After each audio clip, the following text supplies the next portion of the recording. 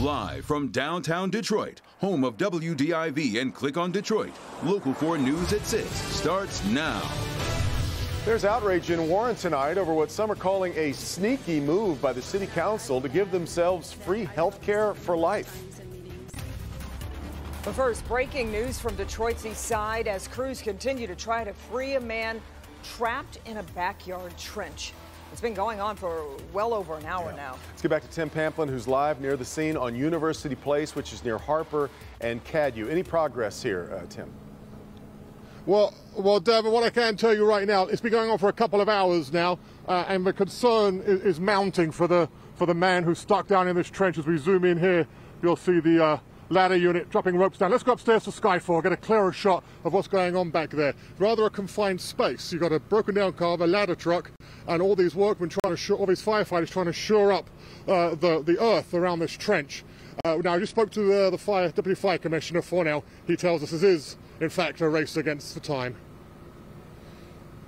He is conscious and he is talking to us, but you know, this can deteriorate pretty rapidly. It's cold out here, and it's wet down there, so we'll see what happens.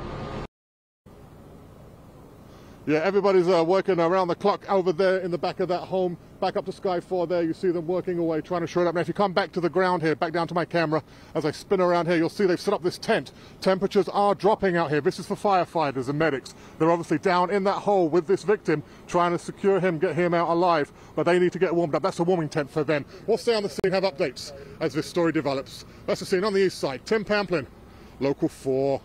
Yeah, pretty urgent situation, minute by minute. We'll keep updating that story. Now let's get to the outrage in Warren over what some are calling a golden parachute given on the way out the door. The city unanimously passed a resolution in September to grant themselves lifetime health care. 6 of the 7 on council are not coming back, including 4 who were term limited following a Michigan Supreme Court decision. Jason Colthorpe has been talking to everyone involved today, and it's clear this is getting swift action. Absolutely, guys. The story, which broke in the Macomb Daily Sunday, has gotten immediate reaction today from Mayor Jim Fouts, the new council president, Pat Green, and some of those outgoing council members who now say they didn't realize what they were voting for, and if they had, they would have voted no. If you work for the city of Warren for at least 25 years, you and your family get free lifetime health insurance. But a recent city council resolution changed that to employees who work just 8 years and would be retroactive to include all past employees. With this affecting thousands of people and having a great financial impact on the city, you might think that there would be some lengthy discussion about this when it was introduced at the meeting on September 10th. Well, you'd be wrong. Consideration adoption of a resolution approving the continuation of health insurance coverages. The resolution was read and passed in less than 30 seconds. So moved to approve with amendment. Motion by Bacamino, support by Stevens. Is there discussion? This was done to the best of our ability, I think, at the time.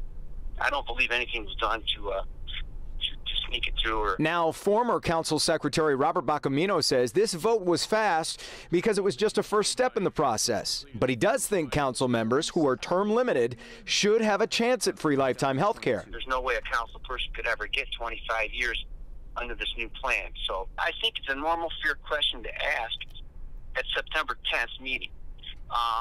Could there have been more discussion? Sure. But at the time, it wasn't guaranteeing us lifetime health insurance or any insurance. All it is asking the city to crunch the numbers, do the research. I am clearly outraged and angry about what took place. Mayor Jim Fouts showed us paperwork that the council submitted the measure to his office at 5:50 p.m. September 13th, after business hours, nullifying any chance of his veto. The bottom line is this is unconscionable, unthinkable beyond my wildest imagination that they would come up with something like this. It will not be implemented. I guarantee that. We are adjourned.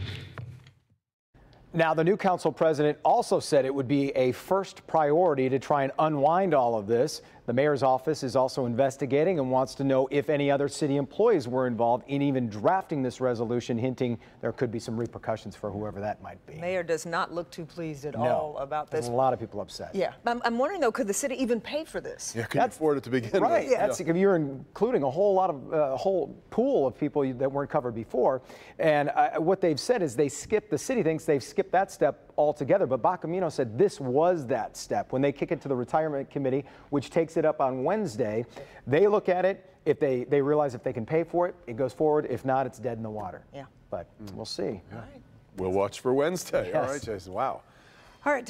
Well, we've been hearing that drip, drip all over Metro Detroit as snow and ice slowly melts here. Good thing. It means it's finally warm enough for that.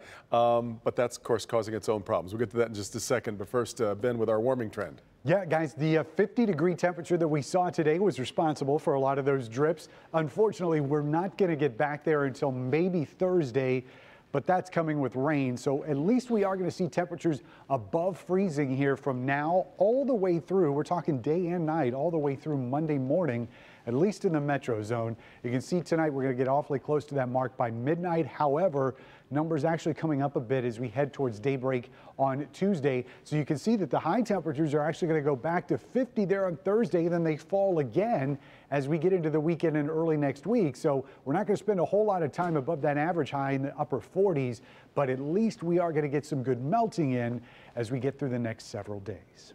Kim? All right, well, it's tough enough raking leaves on grass, but try raking leaves that have fallen on top of the snow, not to mention the leaves that are under the snow. It's a mess. On top of the hassle, all of it could cause some problems in your home. Jamie Edmonds has more.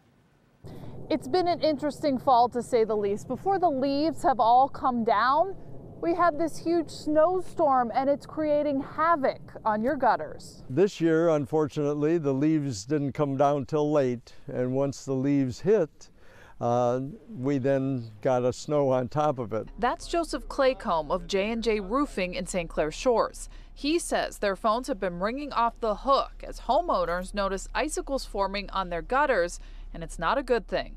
We've had quite a few calls. Ice dams occur after a heavy snowfall when warm air in the attic causes the roof to warm up and the snow to melt. Water then runs down the roof, refreezes when it reaches the edge, forming a mound of ice.